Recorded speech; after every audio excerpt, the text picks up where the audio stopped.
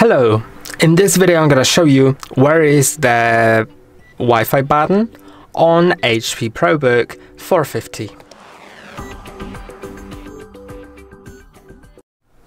The Wi-Fi button is over the keyboard. Here